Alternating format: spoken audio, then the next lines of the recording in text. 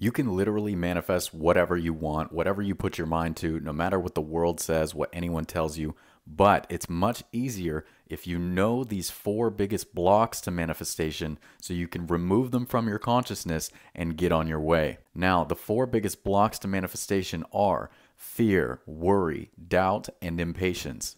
These are all thoughts, feelings that come from the state of consciousness, right? That is an attitude of mind made up of a body of beliefs that implies you don't already have what you want.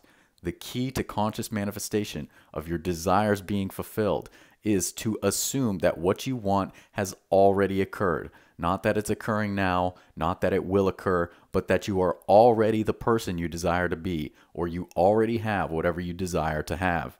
Now, all of these thoughts of fear, worry, doubt, and impatience are coming up out of negativity or lack programming from the past, what you believe to be true based on your history as a human being. But you can remove these, and that's what I teach extensively in the Manifestation Mastery System. You know where to get it.